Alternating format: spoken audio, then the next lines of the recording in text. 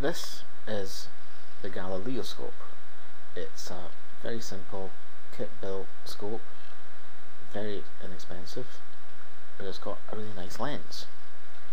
So I got one of these the other day, built it, took a few photographs just by taking my digital camera and pressing it up against the eyepiece and taking a shot.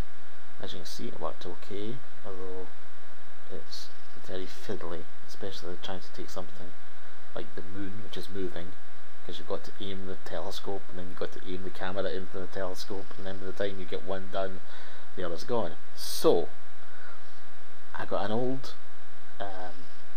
webcam, and this is a really old one, like first generation. Pulled the lens out, film canister, 35mm film canister, don't need the lid.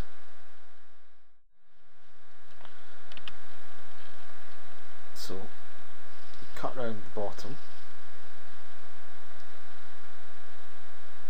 and use a black one if you can. That's one I cut earlier.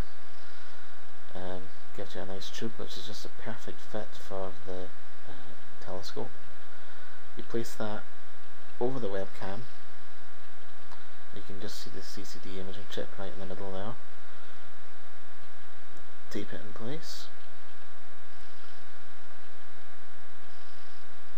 And it would be really nice to try this with a more up-to-date webcam, one where you can control the exposure, because this one is really poor.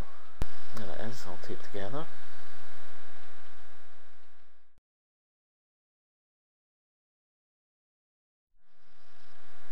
And finally, we remove the eyepiece from the camera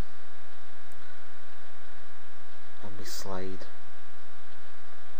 our web camera in position, and I found the moon came into focus when I pushed the camera just about 5mm short of being all the way into the camera body. So all that remains now is to point the telescope at the moon and see what we get.